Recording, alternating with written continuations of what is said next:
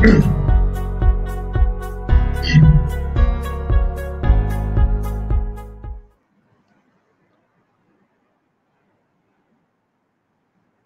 everyone.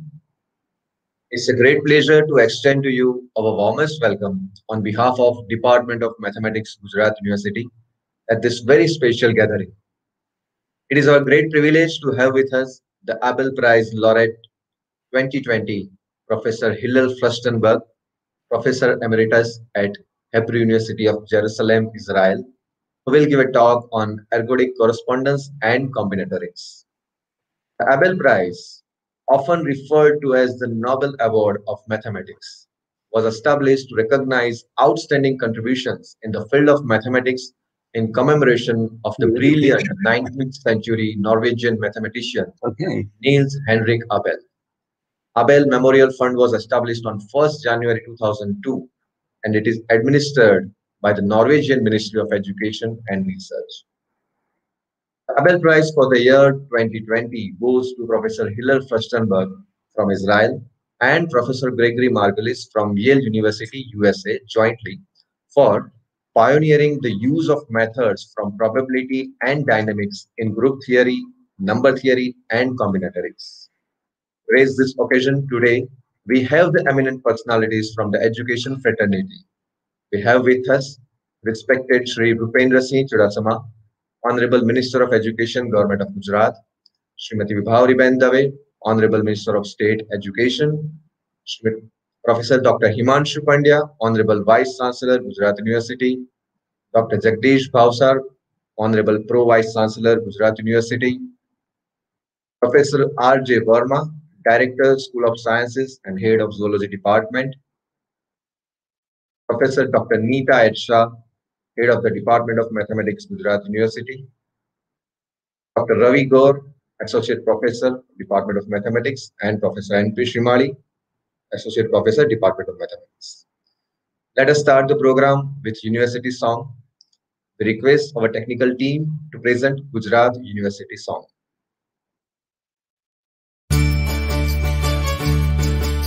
Vandan Abhinandan, Vandan Abhinandan, Vandan Abhinandan, Vandan Abhinandan, Vandan Abhinandan. Gujarat University apni, Gujarat University apni vidya tanu tapovan. Vandan Abhinandan, Vandan Abhinandan, Vandan Abhinandan, Vandan Abhinandan. राष्ट्र चेतना कला साधना खेल भावना विकसे, विश्व मानवी बनी गुजराती विश्व सकल मां विलसे. स्नेह संप सहकारनी साथे देती तू सन्मति, सौना साथ ने संगाथे सौ सिद्ध करे उन्नति. प्रेम बंधुता समानताना पल पल प्रसरे स्पंदन. वंदन अभिनंदन, वंदन अभिनंदन, वंदन अभिनंदन, वंदन अभिनंदन, वंदन अभिनंदन, वंदन अभिनंदन, वंदन अभिनंदन.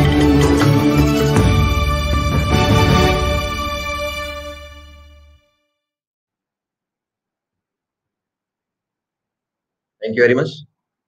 To begin this program, I would like to request Professor Dr. Neeta Shah, Head of the Department of Mathematics, for opening remarks and introduction of Professor Hillel Furstenberg.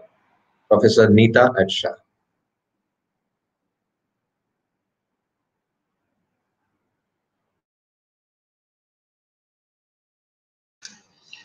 Ma'am, you need to unmute yourself.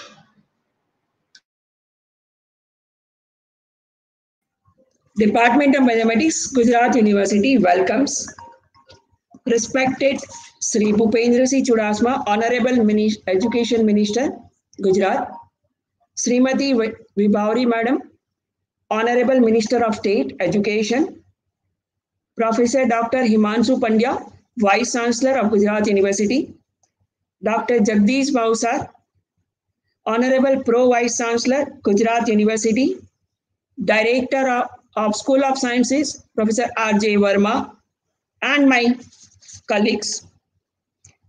I welcome Professor Hillel Furstenberg, Abel Prize Laureate of 2020 for the year 2020.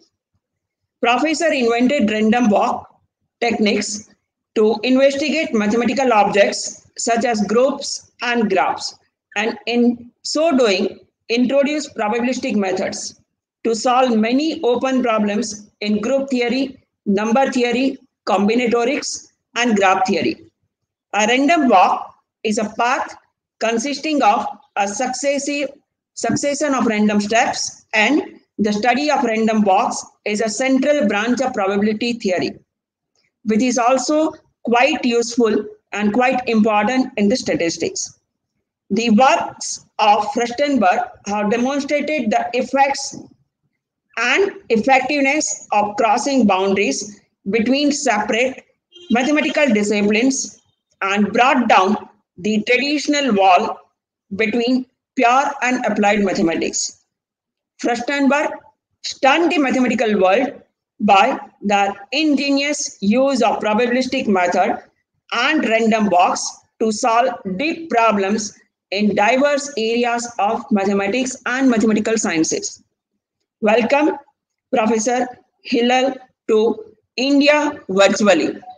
Thank you.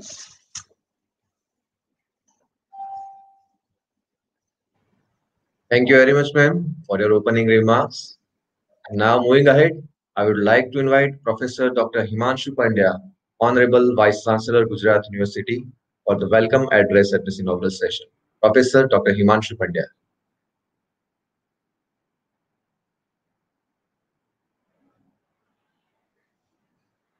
Sir, please unmute yourself. Please unmute yourself. Yeah, I made the same mistake what you did. Welcome, Professor. Welcome to Gujarat University virtually. How are you? Sir, glad. Yeah, it's been a pleasure to welcome you here in Gujarat University campus virtually. And let's hope that someday, the things become normal and we would be able to call you personally, physically to the campus. Thank you. Yes, sir. I must say that 10 years ago, thank you so much for accepting our invitation and giving us the insights of the graph theory, how these things are working for the social upliftment, and how we can go ahead with the understanding of the this mathematical clusters, how we can go with the inventory and social models and so many things. I'm a man of biology. I cannot talk much on the mathematics, but what I read about you, it is phenomenal. Sir, we respect you for your work, your dedication to the mathematics, and to evolve with the practices in mathematics, where we can understand the basic mathematics with the applied mathematics. Really wonderful, remarkable. We salute your work and we congratulate from the soil of Gujarat, which is a land of Mahatma Gandhi and Sardar Vallabhbhai Patel. They have dedicated their whole life for the betterment of mankind. The same way you are working as a professor of emeritus in the University of Jerusalem. Thank you so much for joining us.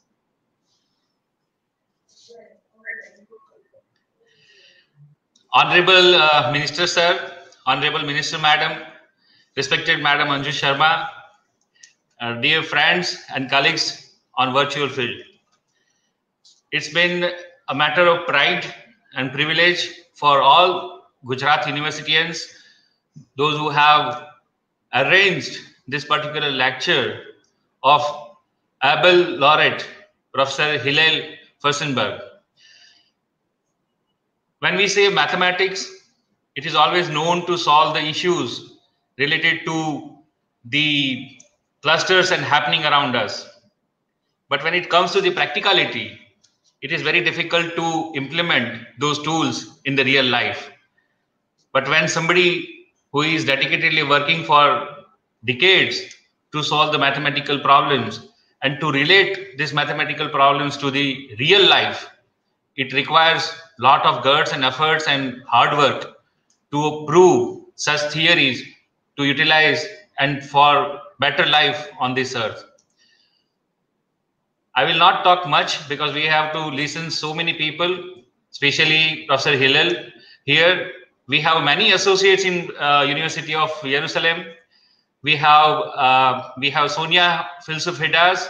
She is there working with the biochemical modules and she is associated with Gujarat University. Then we have Professor Yurik there in the University of Jerusalem. He is also working on the statistical aspects of bioinformatics. And now we are associated with Professor Hillel. So this is the third connection with University of Jerusalem, where we are working very closely with University of Jerusalem. With this, I will conclude my speech here. And once again, welcoming Professor Hillel to this Gujarat University, the great Gujarat University. Thank you very much. Thank you very much, Honorable Vice Chancellor, sir, for spending your valuable time with us. Thank you so much. Ladies and gentlemen, we have with us Srimati Anju Sharma, IAS, Honorable Principal Secretary, Education, Gujarat, who is a member of the prestigious Indian Administrative Service and has been serving in various departments of Government of Gujarat at senior leadership positions for last 30 years. At this moment, we request you, ma'am, for your special address. Please welcome Srimati Anju Sharma. Thank you so much, Rohan. Honorable Minister Education, Shri Bhupendra Chudasama ji, Honorable Minister of State for Education, Gavri Benji, and of course the chief guest of this entire talk, Professor Hillel Furstenberg, Dr. Himanshu Pandya, Vice Chancellor of Gujarat University, Dr. Jagdish Bhavsar, Pro VC, Dr. Neeta Bain, Dr. R.J. Verma. It's really a matter of privilege for me to be present here in this talk today when we have such an eminent personality with us, an Abel Prize winner, Dr. Hillel Furstenberg. I was just reading about him and I was really, really impressed to know that he gave his theory of topological proof that integers contain infinitely many prime numbers when he was still an undergraduate student. Now, this is a feat that not very many can achieve. And this is just phenomenal.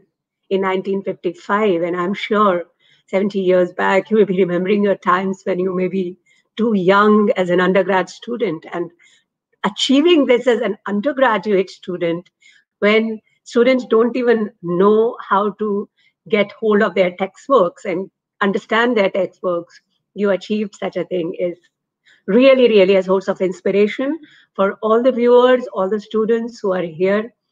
Mathematics has been a very important and, of course, personally a very dear subject to me.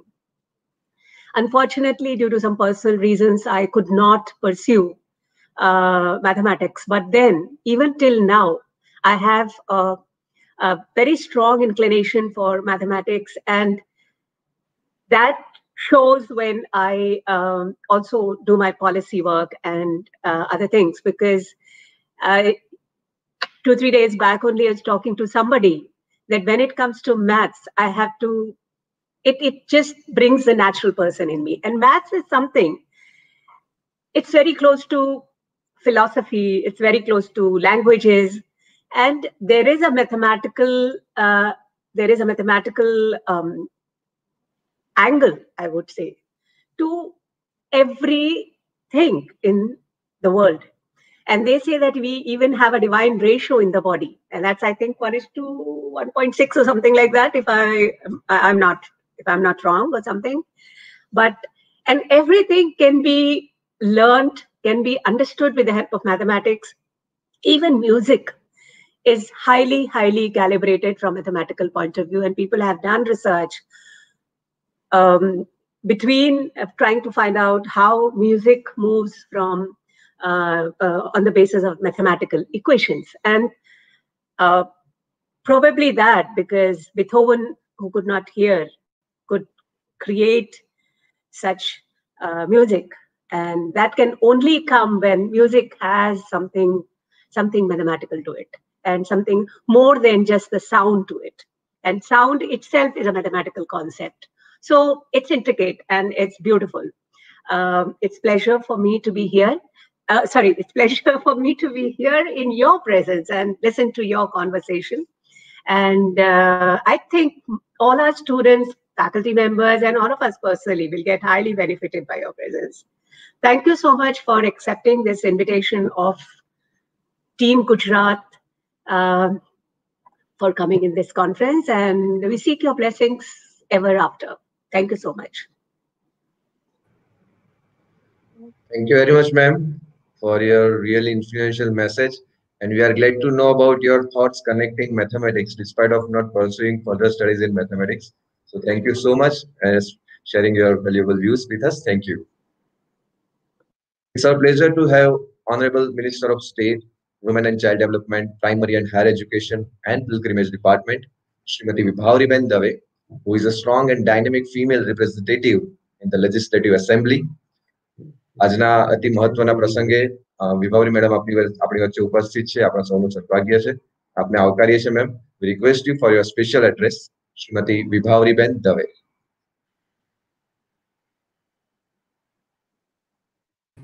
Namaste, good morning everybody. Virtually mathematics na webinar seminar ni અંદર ઉપસ્થિત આપણા સૌના આદરણીય senior most cabinet મંત્રી શ્રી, અમારા સૌના માર્ગદર્શક એવા ભૂપેન્દ્રસિંહજી ચુડાસમાજી, અમારા principal secretary અંજુજી, Himanshu Pandya vice chancellor Shri, જગદીશભાઈ ભાવસાર, અને આજે વર્ચ્યુઅલી જેના માટે આપણી પાસે હોવું અથવા તો એમને સાંભળવા આપણા માટે સૌના માટે ગૌરવ છે એવા એમિનન્ટ સ્પીકર મિસ્ટર હેલિયલ, જેઓ લોરિએટ્સ 2020 પણ છે. અને આ એજ એમને જોયા પછી એવું લાગે છે કે એ અંજુબેને જેમ કહ્યું એમ બહુ નાની ઉંમરથી એમણે ખૂબ સરસ મહેનત કરી અને આ પદ સુધી પહોંચ્યા છે. એમનું જ્ઞાનનું એમની પાસે જે ભંડાર છે આપણા સુધી પહોંચવાનો છે એવા સ્પીકર શ્રી અને ગુજરાત યુનિવર્સિટીના professor, students, એમિનન્ટ speakers and other students, આજે આપણે બહુ જ સરસ એક કાર્યક્રમમાં જોડાયા છીએ. મને ગુજરાત યુનિવર્સિટીને અભિનંદન આપવાનું એટલા માટે મન થાય છે કે દર વખતે નવા નવા પ્રોગ્રામ્સ, નવા નવા આયામો એ જોડતા રહે છે. એ સ્ટાર્ટઅપ માટેના, ઇનોવેશન માટેના વિવિધ પ્રોગ્રામ હોય એના માટે પણ એ લોકો ખૂબ આગળ પડી અને કામગીરી કરે છે. વિદ્યાર્થીઓને ઉપયોગ ખૂબ બધા જે પ્રોજેક્ટ હાથમાં લીધા છે એમાંનો આ એક પ્રોજેક્ટ છે. આવી જ રીતે જીઓ સાથે જોડાઈ અને આઈએએસ અને આઈપીએસ ની ટ્રેનિંગ્સની વાત હોય કે ડીઆરડીઓ સાથે કોલેબોરેશન કરી સ્ટાર્ટઅપને પ્રોત્સાહન આપવાનું હોય, આ બધા કામની અંદર ગુજરાત યુનિવર્સિટી ખૂબ સારી કામગીરી કરી રહ્યા છે. અને એક શિક્ષણ મંત્રી તરીકે મને આનંદ છે કે આ યુનિવર્સિટી દ્વારા વિદ્યાર્થીઓને ઉપયોગી થાય એવા બધા કાર્યક્રમો હાથ ધરાય છે. એમાંનો એક કાર્યક્રમ, કારણ કે ગણિત જે છે, મેથેમેટિક્સ જે છે એ આપણા સામાન્ય રીતે સામાન્ય ગૃહિણીથી શરૂ કરી અને એમિનન્ટ કોઈ પણ વ્યક્તિ હોય એના માટે ખૂબ અગત્યનું એટલા માટે છે કે ગૃહિણીએ પણ ગણિતના ધ્યાન ઉપર રાખીને જ પોતાની ગણતરી કરવાની હોય છે.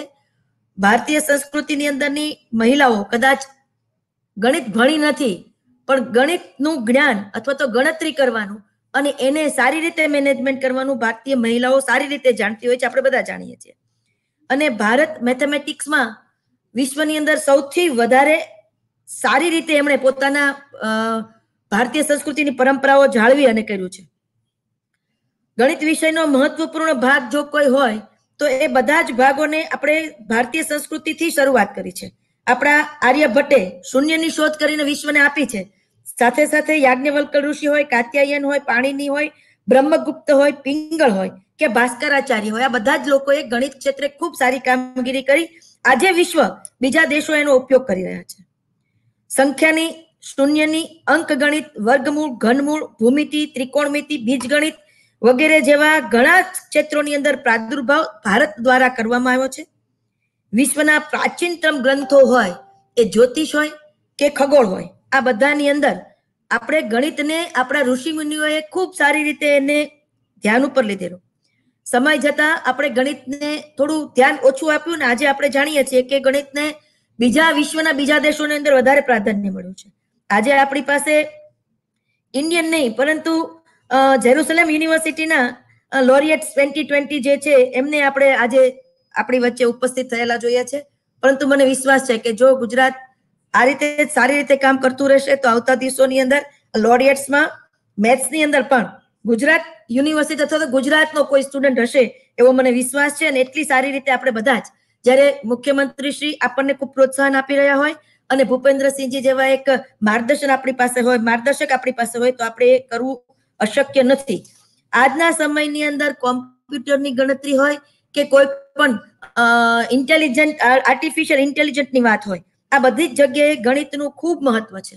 અને આ ગણિતને આપણે આપણા ક્ષેત્રની અંદર પણ ખૂબ સારી રીતે એને પ્રસ્થાપિત કરીએ એવી શુભેચ્છા આપું છું. ખૂબ સરસ કાર્યક્રમની અંદર ખૂબ જ્ઞાની વ્યક્તિ કે જે એને સાંભળવા એ પણ એક લાવો હોય છે, એમને આપણે વર્ચ્યુઅલી હાજર કર્યા છે. અને જેમ હિમાંશુભાઈએ કહ્યું એમ આવતા દિવસોમાં આપણે એમને ફિઝિકલી પણ ગુજરાતની અંદર આ યુનિવર્સિટીમાં આવવા માટેનું આમંત્રણ આપીશું. ફરી વખત તમને બધાએ મને આ કામમાં જોડી બદલ આભાર. અસ્તુ. Vande Mataram.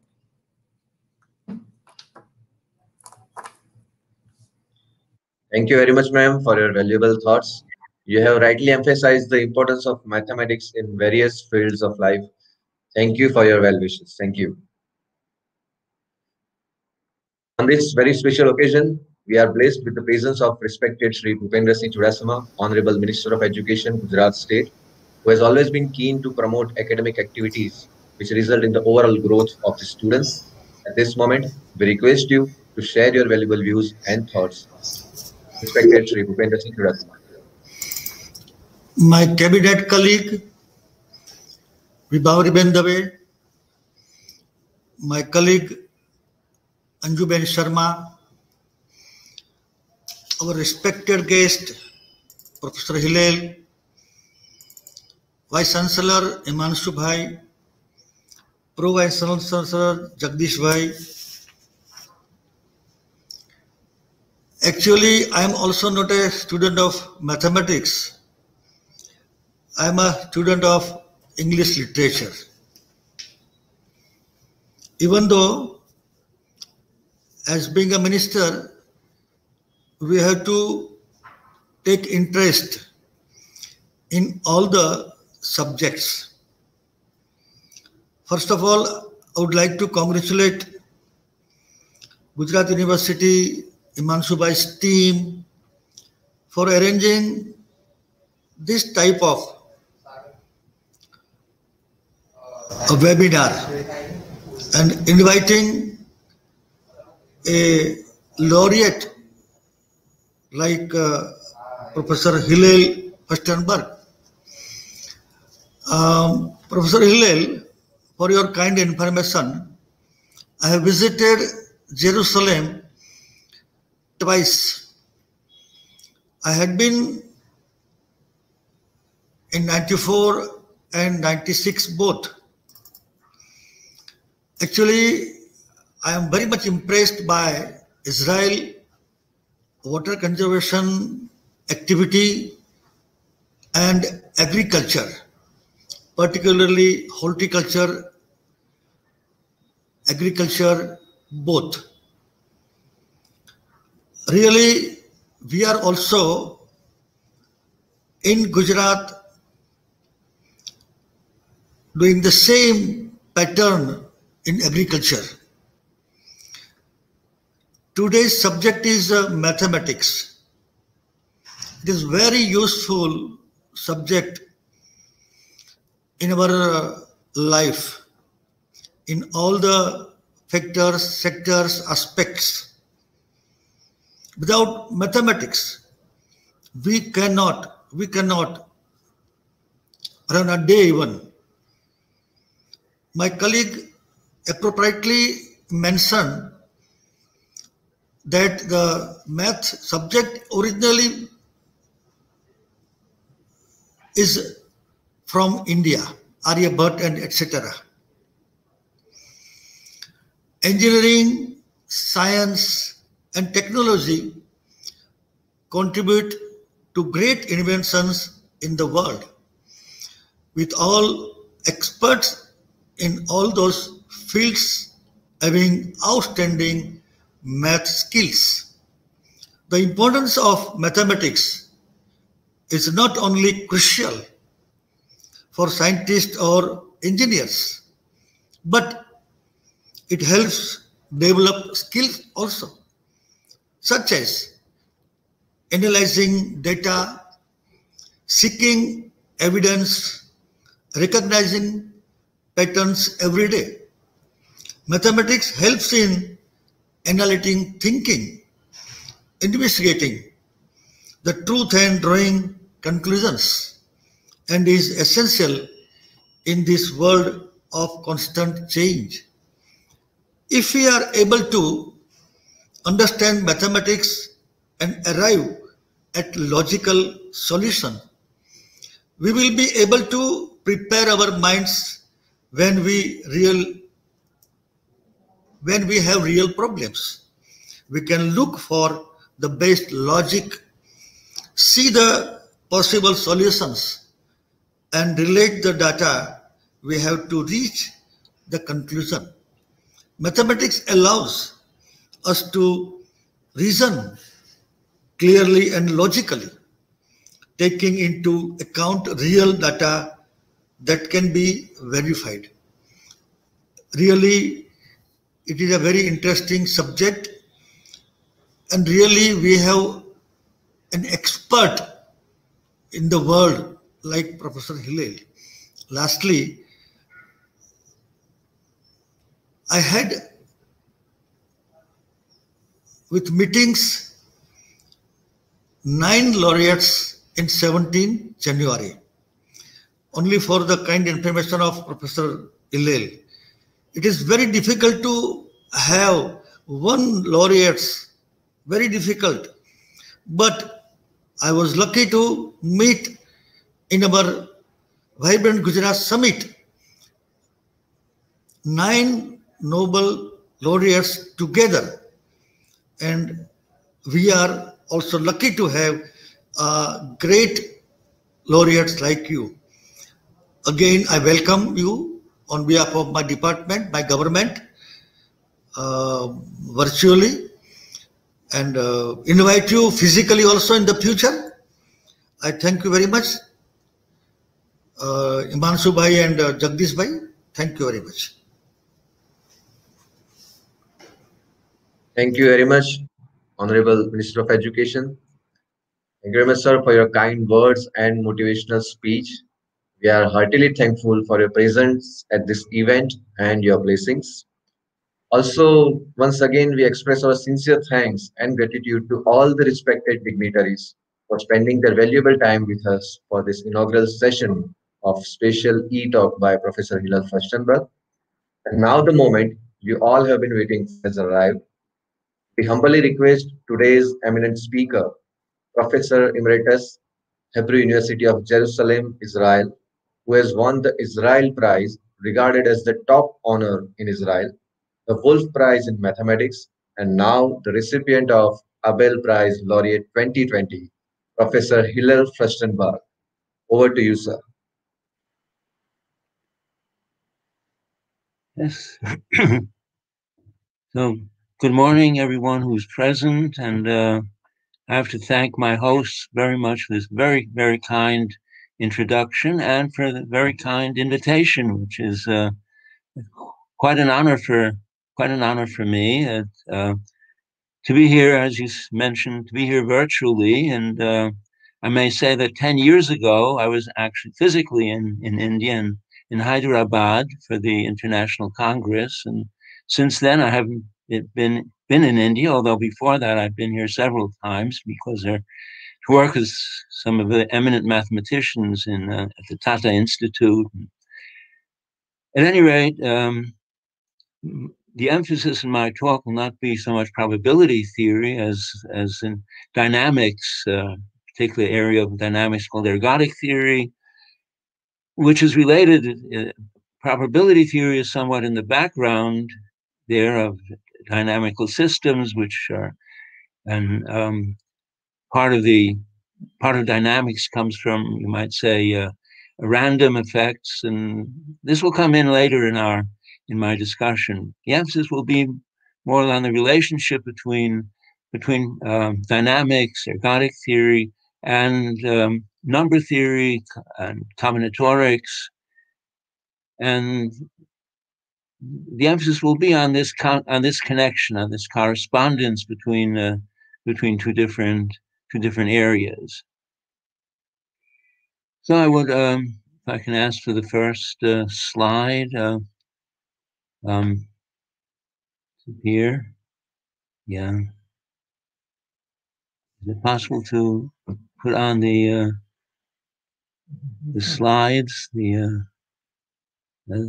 were prepared? Yes, sir. I'm sharing.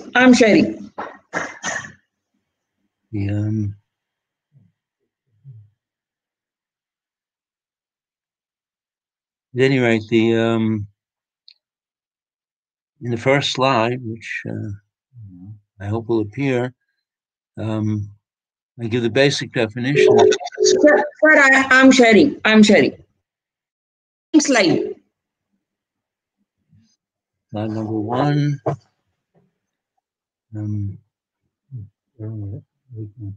Yeah.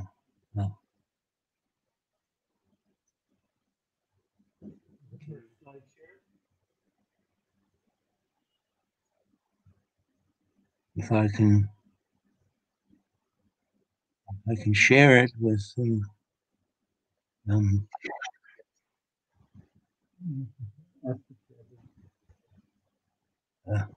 perhaps everyone else sees the slide. I don't. It should be on my screen as well.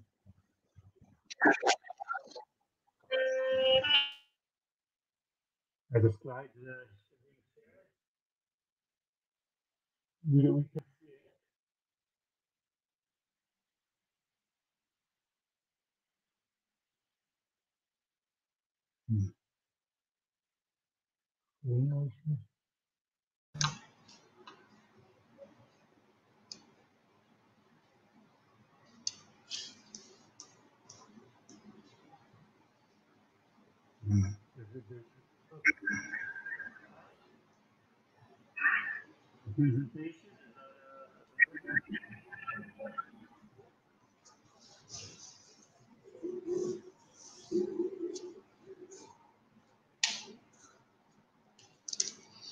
So, madam, who is sharing the slide? You or professor?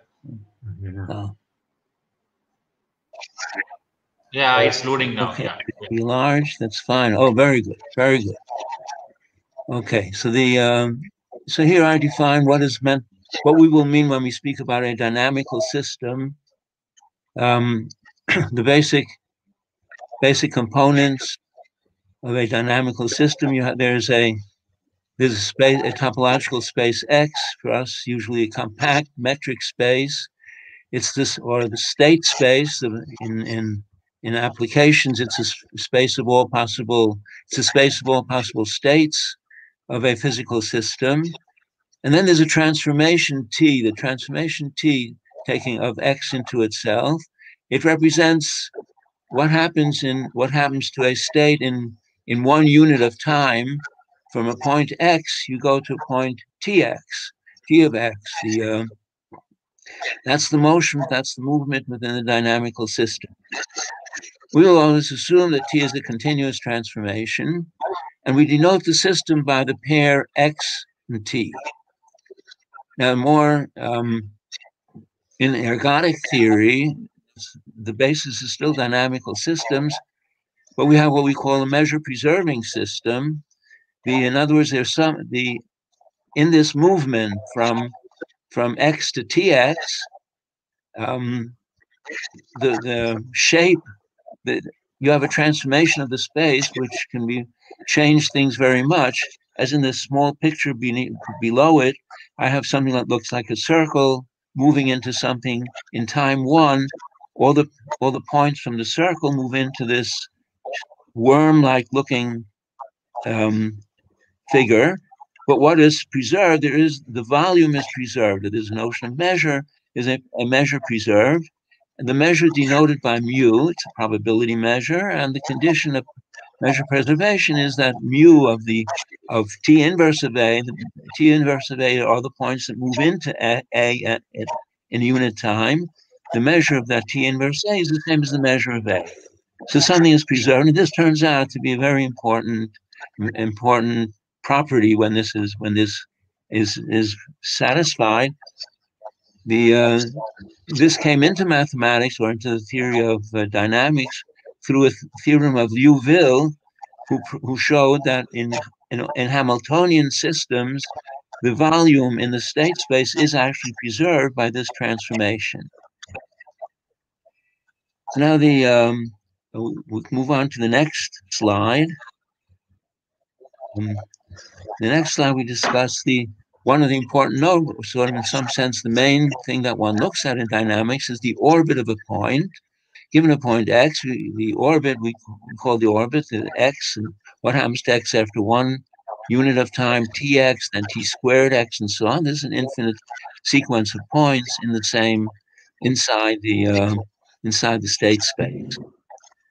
Right now, what does ergodicity mean? We will explain that, but I think perhaps I had indicated that in the previous slide.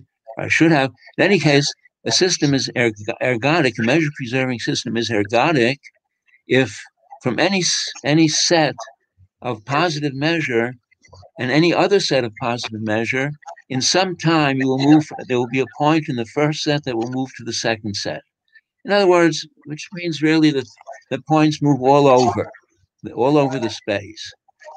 And the lemma indicates quite explicitly one of the properties of ergodicity, which helps us think about it. If we have an ergodic system on a compact metric space, and assume that the space is that the measure is really full in the space. Every open set in the space has positive measure. The lemma says that with the exception of a set of measure 0, probability 0, the orbit of that point is going to be dense in the space A. I start with perhaps the simplest example of an ergodic transformation is well-known irrational rotation of a circle. So here our space is the unit circle. I can think of the points as being complex numbers, e to the I theta.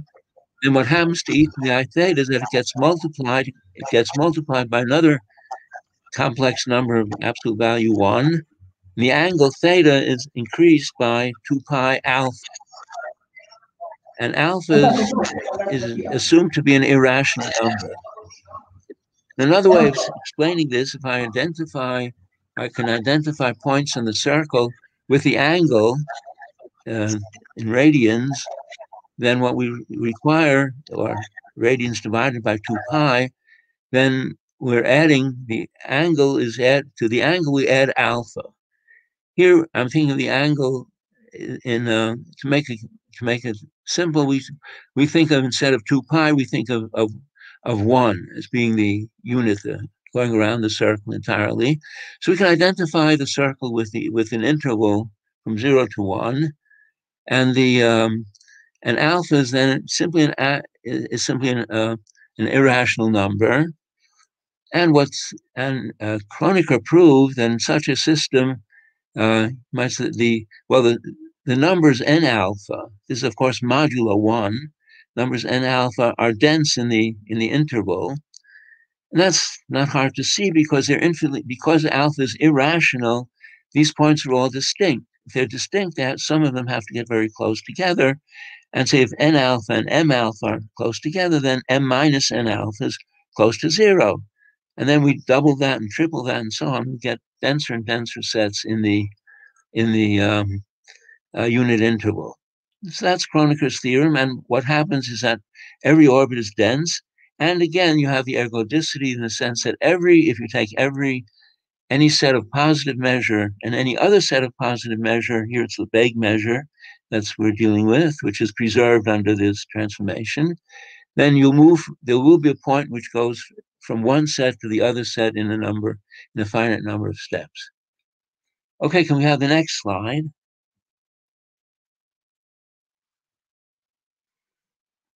Here I want to define one of the main ideas of this talk, and that's the idea of dynamic correspondence, and the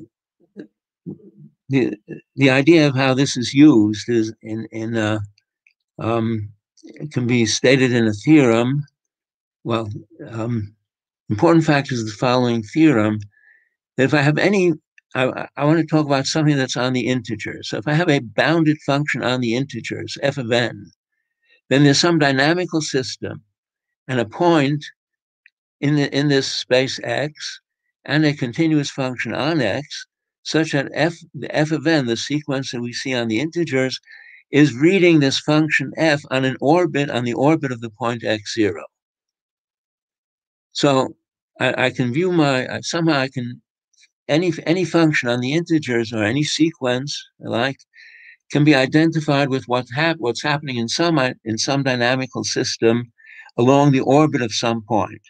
And the main idea of this whole correspondence is that we can learn about this sequence f of n by studying the dynamical system. So I want to devote some time to an explicit example of the use of this correspondence, or the realization of a sequence as reading a certain function or parameter on a dynamical system along an orbit. So what's the theorem? On the face of it, has nothing to do with dynamics. I take an irrational number, and given epsilon bigger than 0, I can solve the Diophantine inequality n squared alpha minus m. N and m are integers, should be as small as I like. So I formulate this on the unit interval, where I take numbers modulo 1, then n squared alpha is the same as n squared alpha minus m, which means that n squared alpha modulo 1 is very small, can be made as small as I like. Another way of saying this is that there's some sequence where the n squared alpha, along that sequence, n squared alpha goes to 0. And the fact that n alpha, for some integer n alpha, I can get some integer n, I can get n alpha to be very small. That's actually Kroneker's theorem, the one that we mentioned just before. What's less obvious is that n squared alpha can be made to go to 0. Incidentally, what I say here is also true for n cubed and third and much more generally. And the idea that's brought here can be applied to these more general situations. So at any rate, we want to prove this using dynamics. So we have to produce a system. What kind of dynamical system would produce the sequence n squared alpha? So we say actually, if you look at the second line of the note, I look at the pair n alpha n squared alpha, and I want to see how that is transformed into the next point, which is n plus 1 alpha, n plus 1 squared alpha. Of course, we're interested in n squared alpha, but it turns out to be useful to think of it together with n alpha. So one pair goes into the next pair by the transformation, which is defined on the previous line, since n plus 1 squared alpha is n squared alpha plus 2n alpha plus alpha. So if I define a transformation of this 2 torus, the product t with itself, t squared, t stands for torus, then I take t now standing for transformation. On the first variable, I add alpha. Theta goes into theta plus alpha, but phi goes into phi plus 2 theta plus alpha. Now, it isn't just translated. The translation depends on the theta. So this is called a skew product. We'll be talking about that later on. And if you think of what's actually happening on the torus, it's sort of being rotated, twisted around as you go along. So with this transformation, t takes n alpha and squared alpha to the following point, which means that if we start with 0, 0, the 0, 0 point, then in n steps we'll get to n alpha and squared alpha. So so then I can, if that's the case, then it would be enough. We want to prove that we can get n squared alpha as close as we like to 0, but in fact we get the pair 0, 0 as close as we like to 0, 0 itself. And that, another way of saying that in dynamic terms, we now have this dynamical system, is to say that the point 0, 0 is a recurrent point for the transformation. Now, can I have the next slide? The next slide, we introduce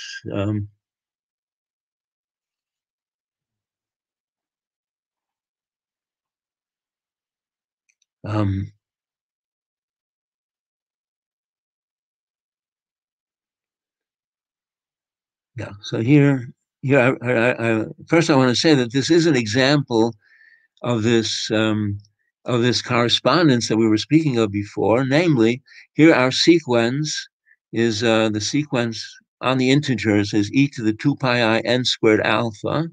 Here I want to look at it again as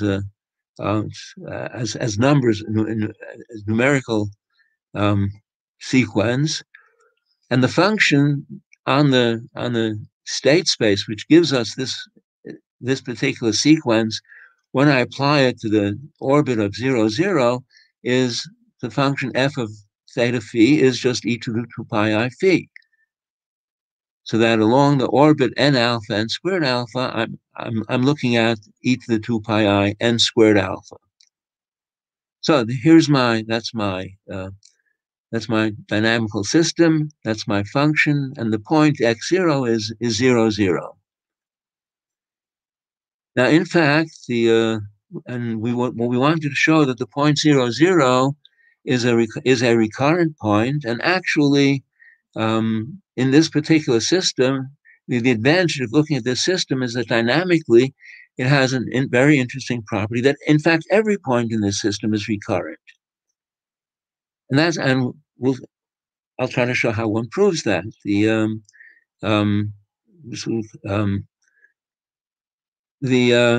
To prove this, we use a notion which is very important in dynamic theory, abstract theory of dynamical systems, and that's the notion of a minimal set.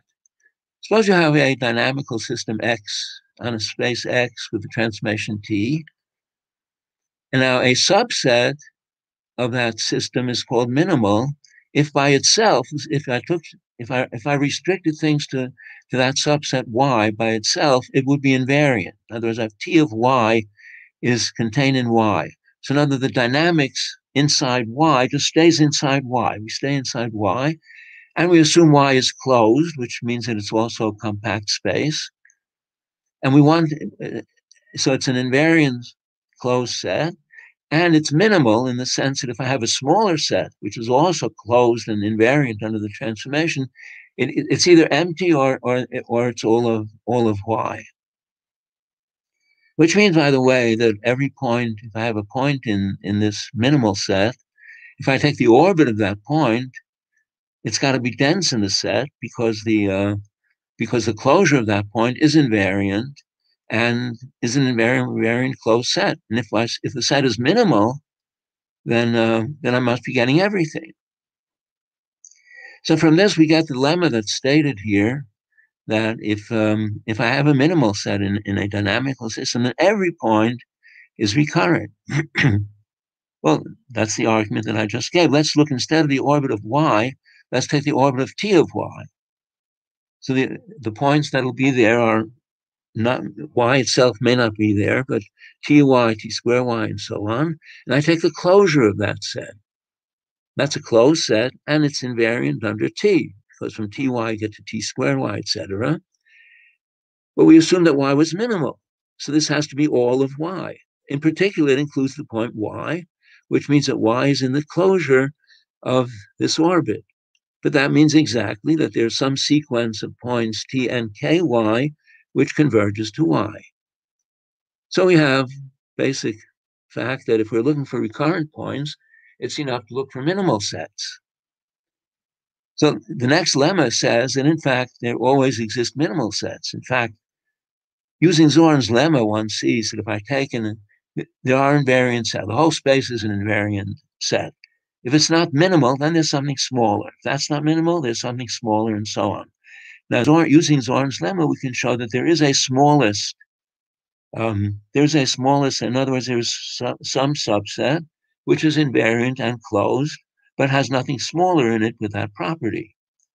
So that means every compact system has a minimal subset, and therefore, by the previous lemma, every compact system has recurrent points.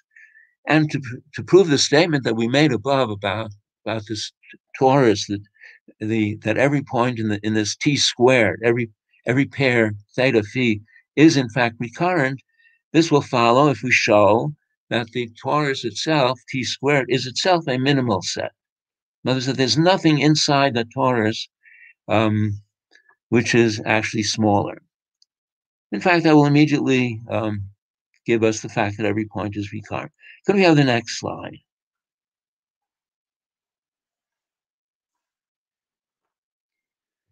Okay, so now we're going to look at this a little bit more closely.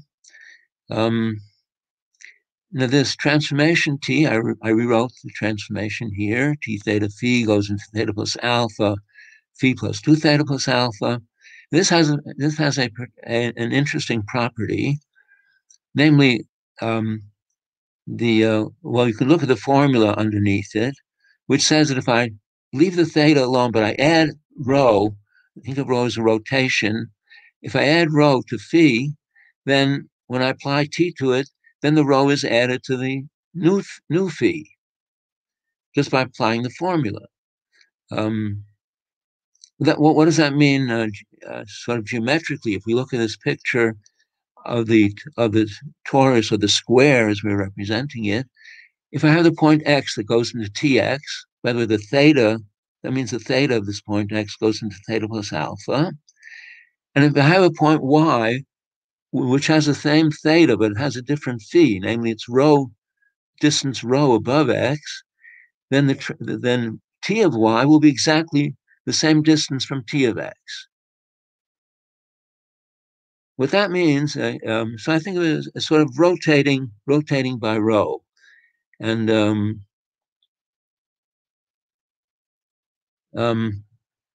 so if I have a subset Z, and look at the next picture, if I have a subset Z, and as soon as the subset Z is invariant, then if I shift it up by rho, if I shift the whole set by rho, rotate it, then that will also be an invariant set, because everything that happens to one point on Z, the same thing basically happens just rho steps above, if I'm distance rho above.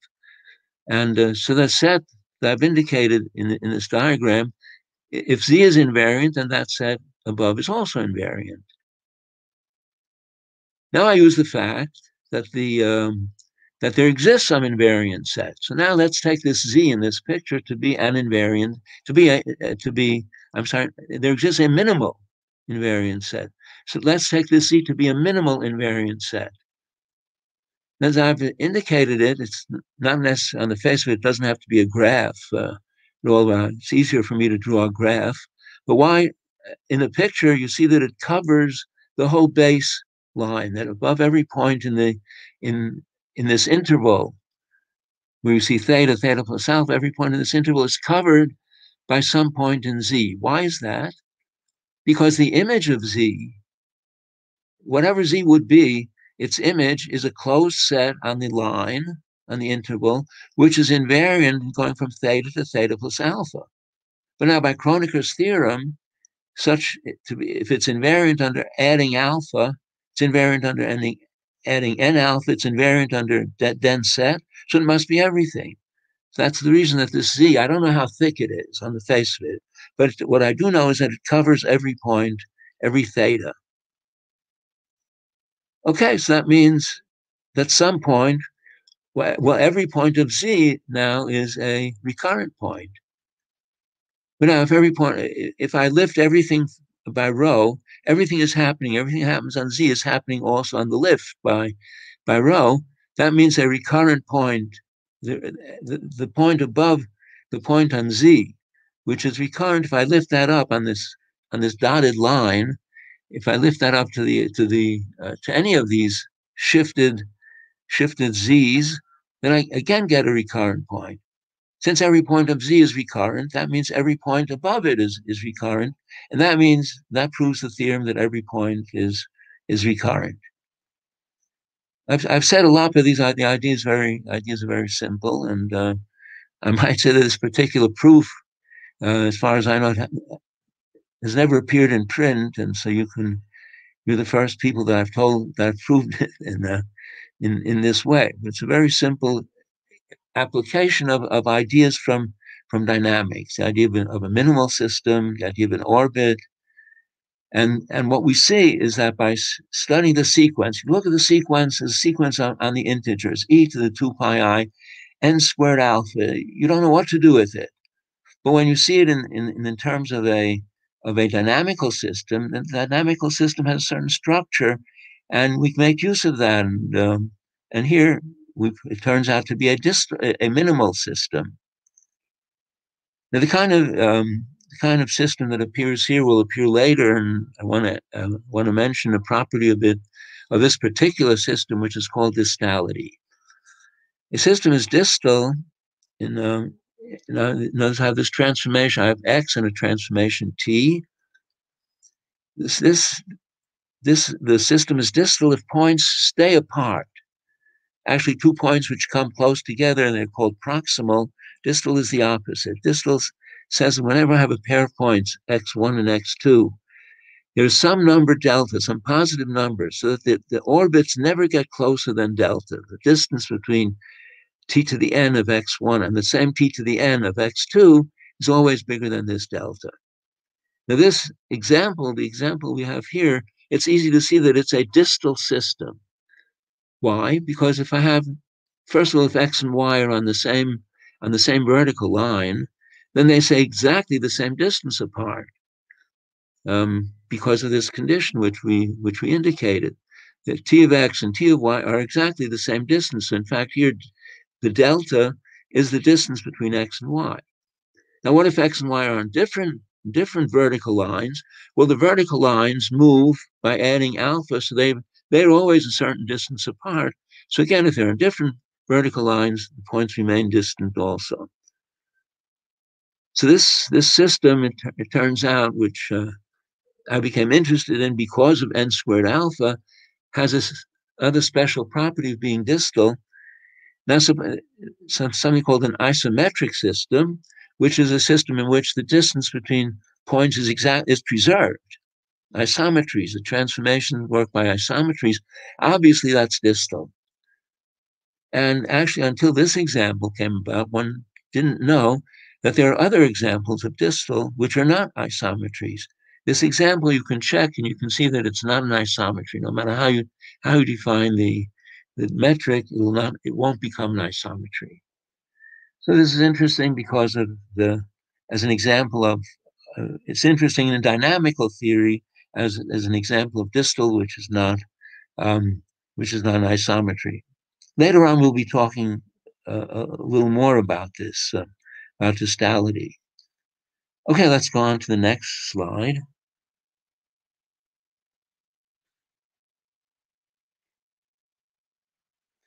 Here we go into an entirely different area of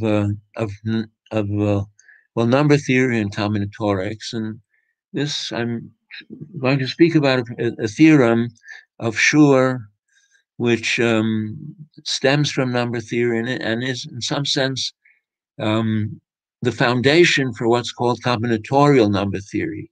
Somehow, the notions that come in are notions that are also familiar in combinatorics, and there it's referred to as Ramsey theory.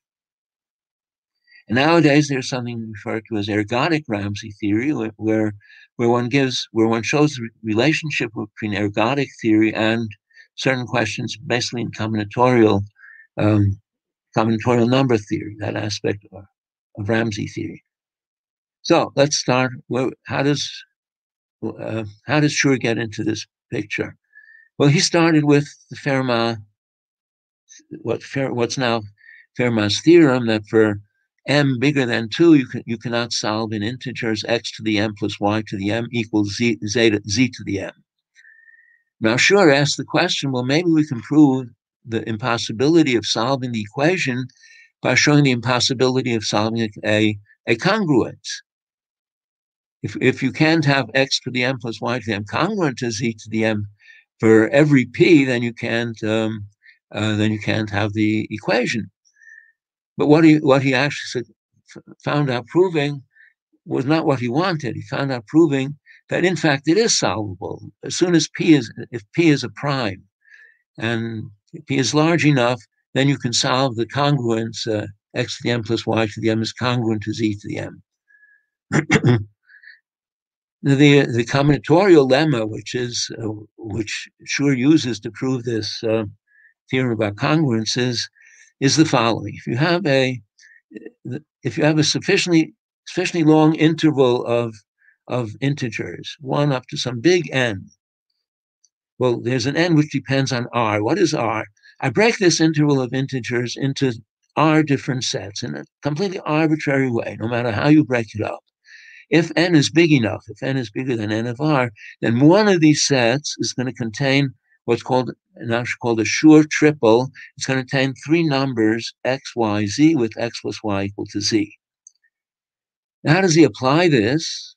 I won't say anything about proving the lemma, although we could use, this can be proved using dynamics also.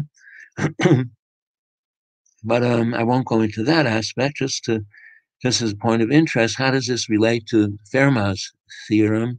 The idea here is a little bit of algebra. If we look at the Galois field FP, I'm assuming P is a prime, and I take the multiplicative subgroup, and it turns out that because of the subgroup of each element raised to the power m, this will be a subgroup of index no bigger than n.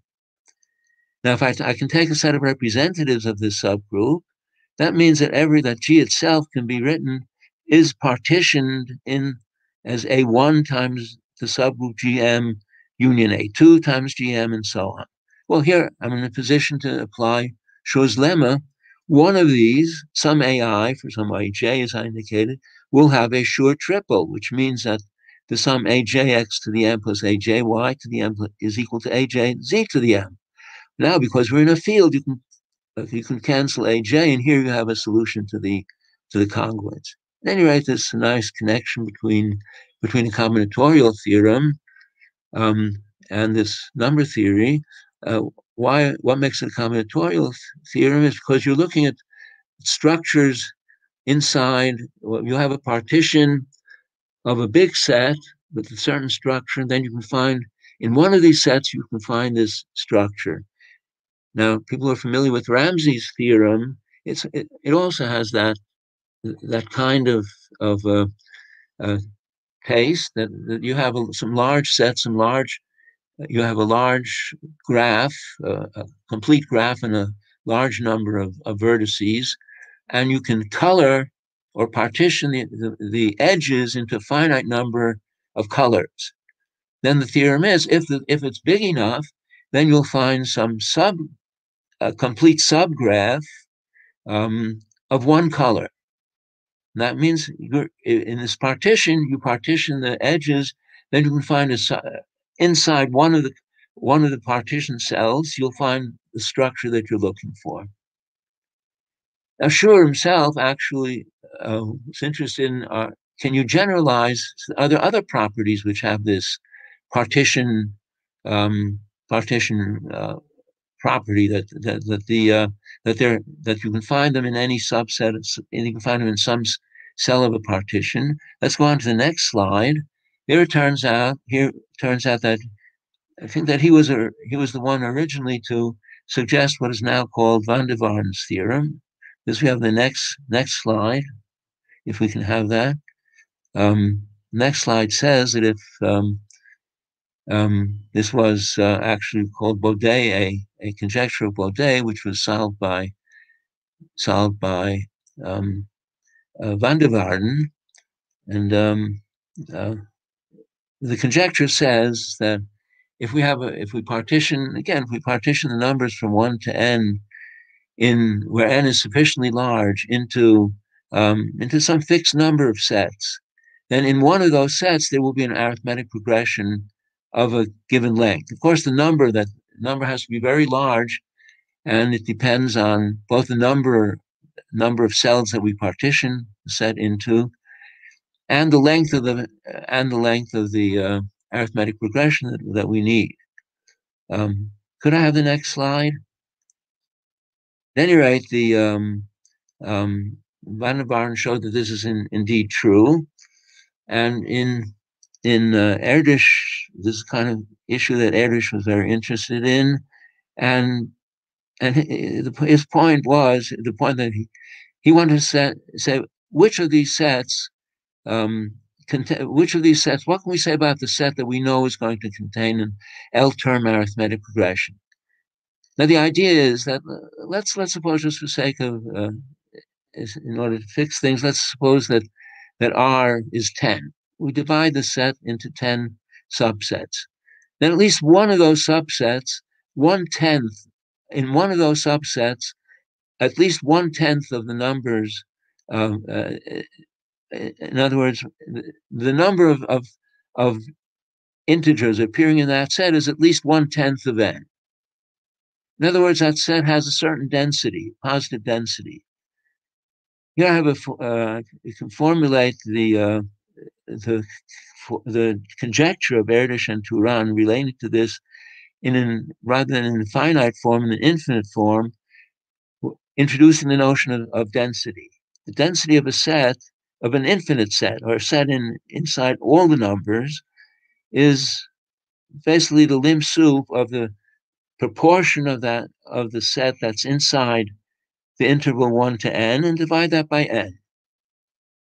So if I divided all the integers into R sets, then one of the integers would have to have density at least R1 over R. R is 10, then one of the sets would have the density 1/10. The Erdős-Turan conjecture is that if I have any set, I don't have to talk about a partition now, but if I have any set which has density which is positive, not 1/10, 100th, whatever it is, 1/1000th, whatever it is, then it's going to have arbitrarily large, that set contains arbitrarily large arithmetic progressions. So this is now known as Samaredes theorem. It was proved in 1975, and very complex and very, very profound combinatorial reasoning. But what we claim is that this is an example where if you look at a dynamical system producing this set of positive density somehow, then that gives you some better picture of what's going on and enables you to prove this in some sort of systematic way. Can we have the next slide? The next slide brings what we call the ergodic correspondence principle. Namely, instead of talking about a function on the integers, you can talk about a subset of the integers. You can think of that as the function. You can identify that with a function, the characteristic function of the set. And so this ergodic correspondence says that if I have a subset with positive density, then there is an ergodic measure-preserving system, xt mu, a subset which is going to correspond to the E, a measurable subset of the space X, whose measure is the same as the density of the set E. So it'll be positive, set of positive measure, and it'll sort of reflect what happens to the set A under the transformation T reflects what happens to the set E under translation by integers. So if I look, well, let's look at the right-hand side. I look at the points T minus, I pick any sequence M1 up to MK, and I look at the intersection of the points that go into A under M1 steps, the point going into A under M2 steps, and so on.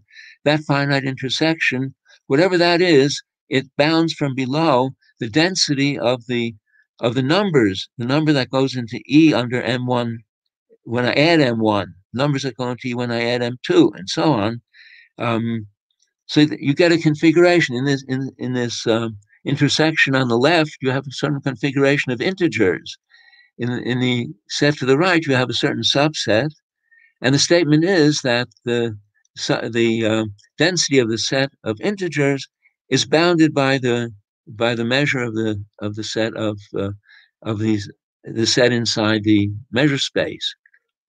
I might say that this may look mysterious, but actually, if I turn things around, if I start with an ergodic transformation, I start with a set A, and I have this arbitrary sequence of this K tuple, then in fact there is a subset E of integers. In fact, many of them, for which instead of an inequality, you have an equality. And that just, if you think about it, this is simply the ergodic theorem, that there will be orbits that go through the orbit that meets the set, this intersection on the right-hand side. That orbit meets the set in density equal to the measure of the set. What we have in this ergodic correspondence is just inverting the ergodic theorem and saying that starting with the set, I can find the ergodic system which reflects it. Okay, now how does that help us with Laureates theorem? If we happen to choose the m's as being multiples of a single m, m, 2m, 3 up to the km, then what is meant by the set on the left, the e minus m intersect e minus 2m, etc., up to e minus km? What can we say about a point in that set? What a number in that set? That's a number. When I add m1, when I add m, it's in e. When I add 2m, it's in e. When I add km, it's in, and so on. That is an arithmetic progression of length k.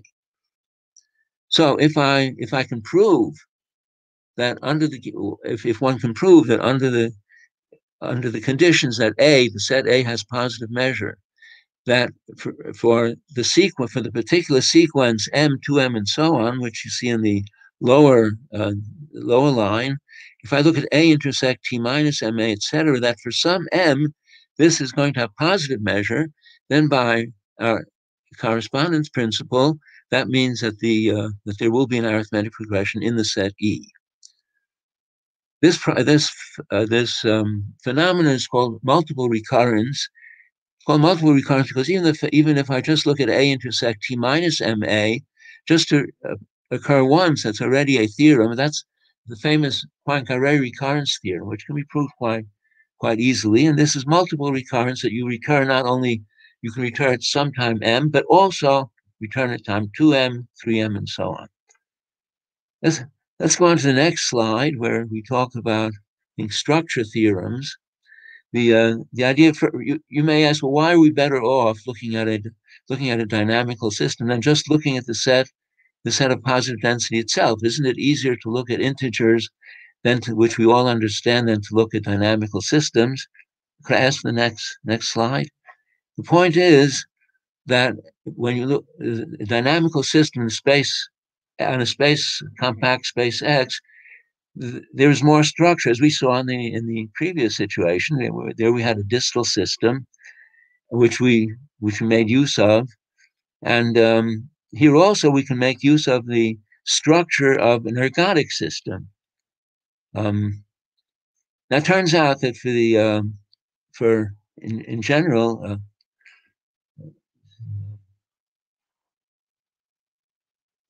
there's a multiple recurrence. There's a version there's a version of what we call the ergodic Laureates theorem. this should appear on the next slide. At any rate, the ergodic summarity theorem simply says that this is true, that for any well,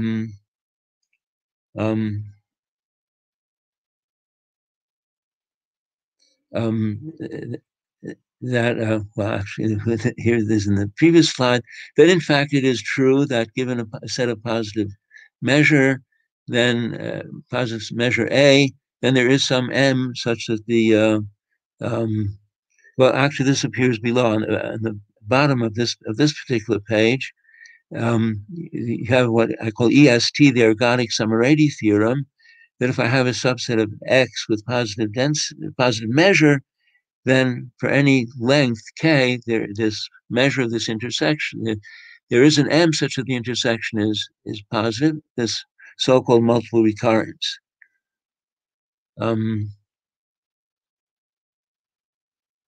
Yeah, this is, yes, I think I want the next page. I'm sorry, the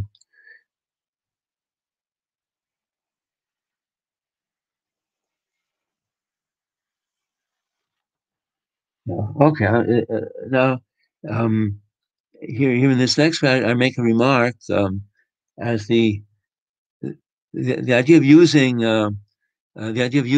properties or patterns of recurrence in ergodic systems is useful not just for the summarity theorem, but it tells you about other patterns that must exist in sets of positive density.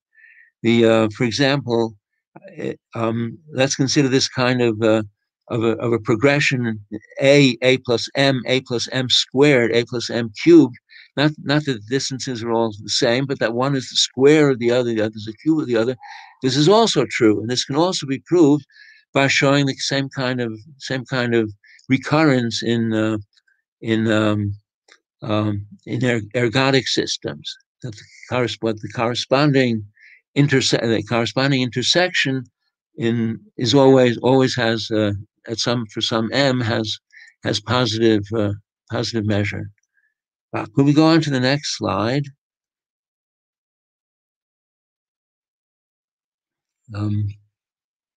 Next slide. We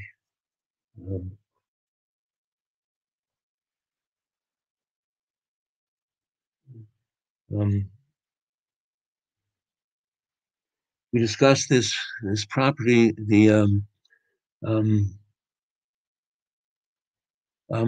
well, so we ask, we want to prove that it is a theorem, that this ergodic summarity theorem, that we do get this kind of multiple recurrence.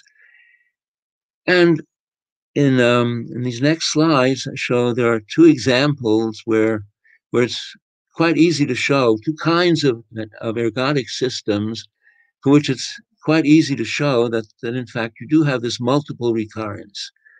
And one system is just an isometric system.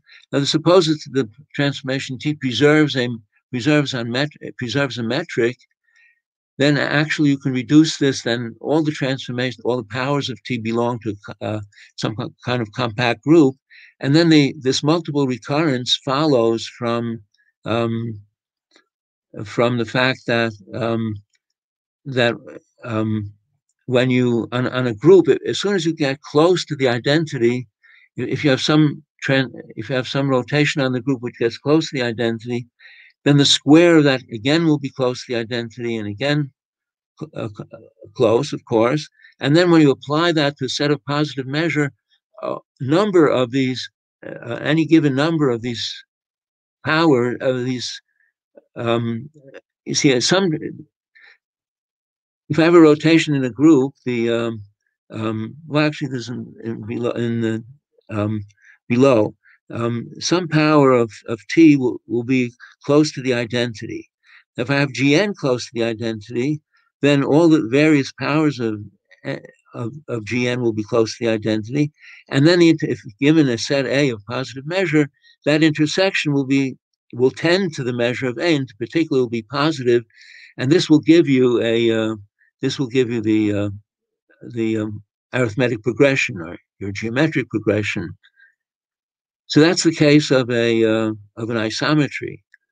the top part of the page, I discuss the other example, which is an isometric system, and that's where I'm sorry, which is a weak mixing system. Now, the definition of weak mixing, which I like, it's not the standard definition, is if you look at the space is a square, and I have these three sets: A, B1, B2. And ergodicity meant that and I assume they all have positive measure. Ergodicity meant that from A, you get into either you can get into B1 at some time, you'll get into B2 at some time. Weak mixing says that you can get into both of these at the same time. In other words, there'll be 2 points in A and an N, a number N, that in N steps you get from one point into B1, the other point into B2. Now, these two systems, these two kinds of systems, the isometric system, which preserves distance, and the weak mixing systems are, in some sense, absolute opposites of one another. Because obviously, an isometric system can't be weak mixing unless it's trivial, because if you take the set A to be a small set, all the points are close together, and you take B1 and B2 to be far apart, no 2 points can at the same time, one be in B1, the other be in B2. So these are opposite types of behavior, and in both of them, it's easy to show that you have this multiple recurrence. Now, if it were true that every system is just a product, say, of weak mixing and isometric, then that would give us an easy proof of the ergodic summarity theorem. This isn't quite true. It's no reason it should be true.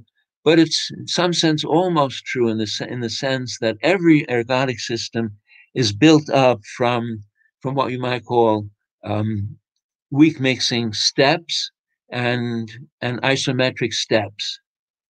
In fact, here, could I have the next slide, please? We need the well, actually,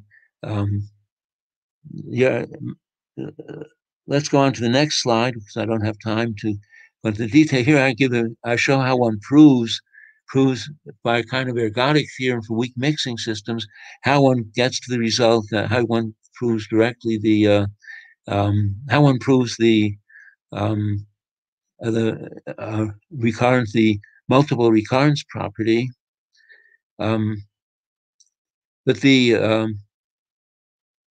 point I want to emphasize in these last minutes that I have is the idea of a structure theorem. And this sort of answers the question, as indicated before, why are you better off dealing with complex notion of dynamical system or ergodic system rather than just the integers?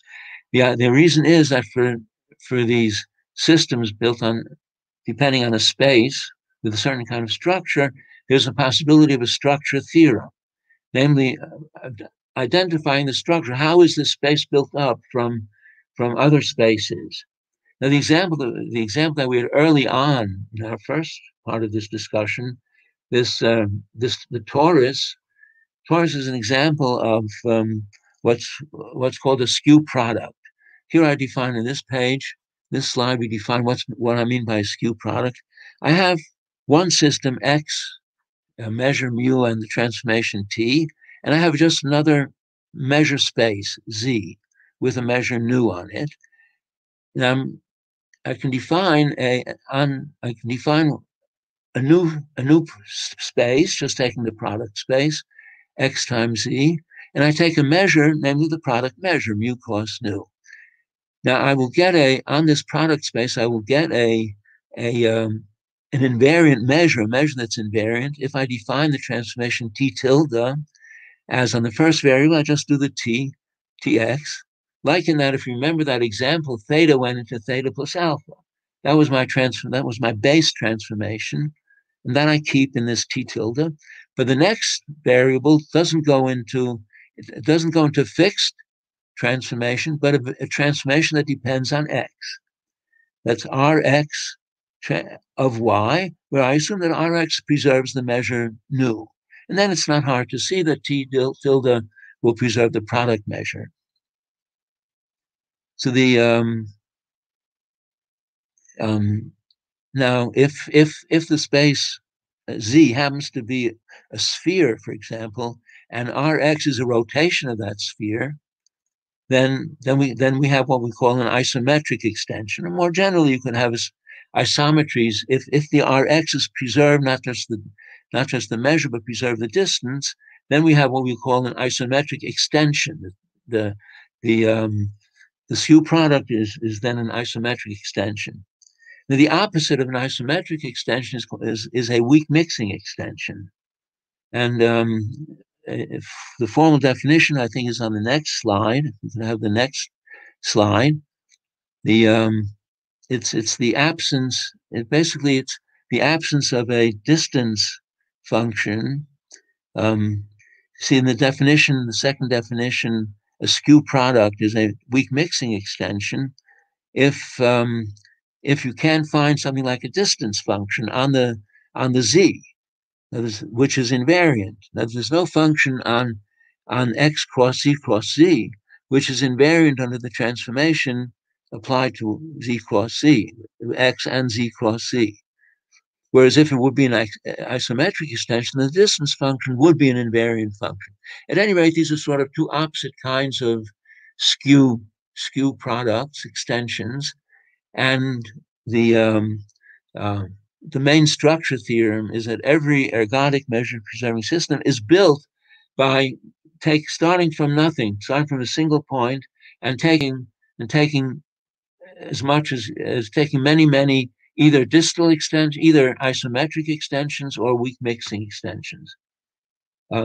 If you just take isometric extensions, it's called distal, because in fact those are distal transformations. And in fact, it's enough to take a distal system and take this Q product with a weak mixing system.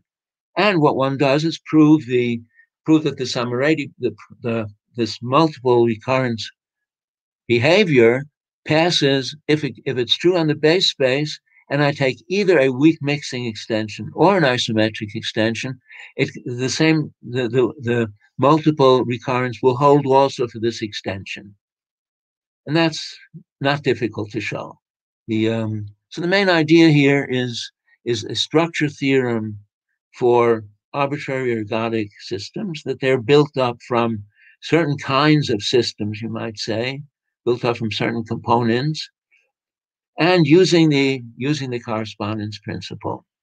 And as I indicated, I don't have time now to go into various examples. I mean, one example of you can now generalize Summeradi's theorem. For example, you have a higher dimensional version of Summeradi's theorem, which uses similar ideas. Say in 2 dimensions, instead of the group Z acting, you have Z squared acting, and so on. And you have also the idea that in a subset of positive density, you can find what corresponds to arithmetic progression. From there, you can actually get very general kinds of configurations. And let me end with this you might say story. In the movie about John Nash called The Beautiful Mind, one point, John Nash has a reputation of finding patterns where other people don't see them. And he takes, in this movie, he takes his girlfriend, who's later becomes his wife, he takes her outside of the house at night where there's a lot of stars in the sky. And he says to her, just tell me any kind of object you want. She says, umbrella. And he looks in the sky and he shows her, if you look at these, 10, 12 stars, they're in the shape of an umbrella.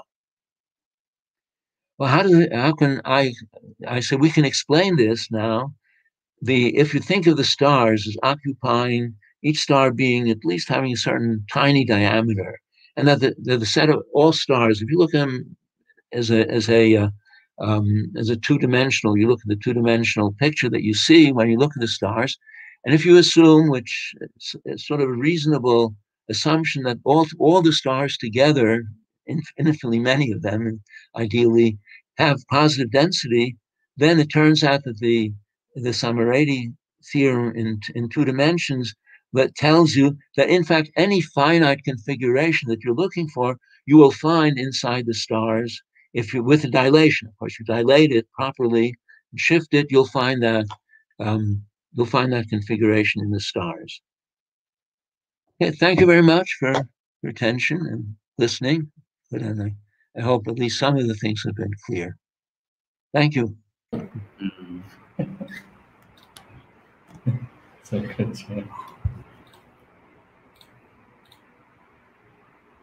Thank you very much, sir, for sharing your profound and priceless knowledge with us. It was full of passion and such pleasure listening to you, sir. Even all the viewers from Facebook and YouTube are also welcoming you and enjoying your talk. And we are getting very positive feedbacks from all the viewers. Department of Mathematics and Gujarat University feel honored to have you on this virtual platform. To express more gratitude towards one and all, I would like to invite Dr. Ravi Gaur, Associate Professor, Department of Mathematics, for vote of thanks. Dr. Ravi Gaur. Thank you, Rohan bhai. So at the outset, let me thank Professor Hillel Furstenberg for sharing his views with the viewers across the globe. It is always said that in order to advance the applications, it is very important to advance the theories.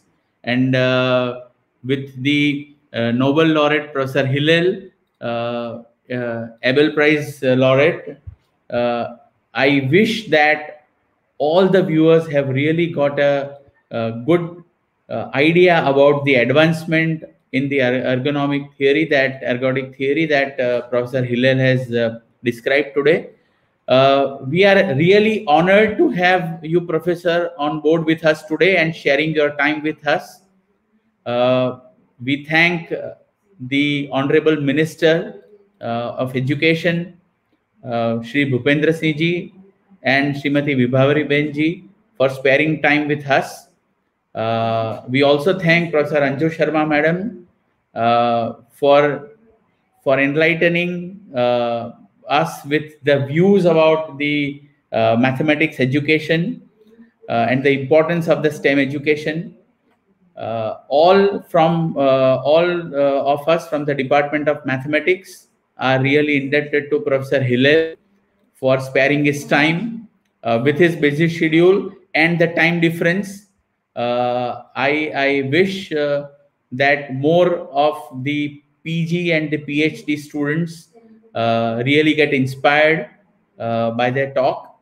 I thank Professor Neeta Madam for coordinating such a massive activity, such an important activity, which was a need for the hour. So I, on behalf of the Mathematics Department, along with my colleague, Professor Shrimali, thank everyone, every viewer also for sparing time with us and staying with us live.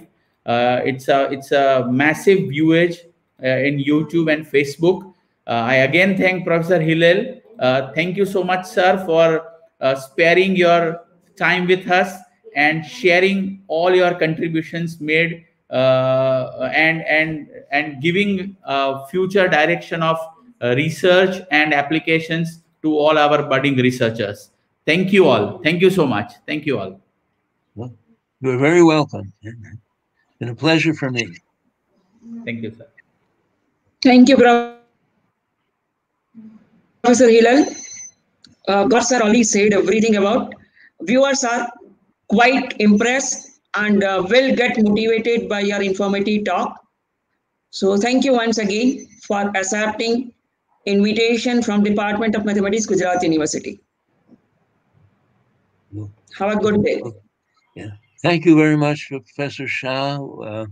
I know you've contributed quite a bit in order to organize and coordinate between myself and your country and your university. So thank you, and I'm grateful to you and to everyone here for the invitation.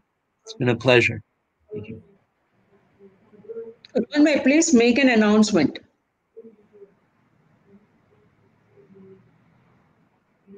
Please make an announcement that feedback form will be sent in their email ID and certificate will be coming through feedback form. Yeah, all the registered participants will get the feedback form in their registered email ID, and the certificate will be sent on the same ID. So thank you once again, all the viewers, for joining this wonderful session, a wonderful talk by Abel Prize Laureate 2020, Professor Hillel Furstenberg.